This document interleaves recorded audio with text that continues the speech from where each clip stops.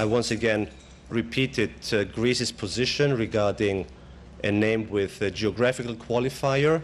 that must be used by everybody, erga omnes, and I also reiterated once again to the Secretary General the willingness and the political will of the Greek government to see a settlement, the sooner the better, and our invitation goes to our neighbors and to the political leadership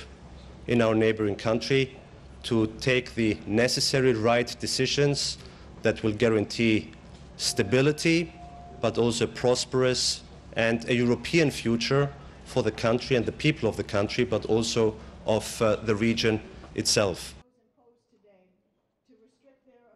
I am not happy to repeat this, but this is for us a reality. The Turkish Cypriot community and the leadership of the Turkish Cypriot community is not responding in the same forthcoming and constructive manner to the proposals put forward by President Christofias.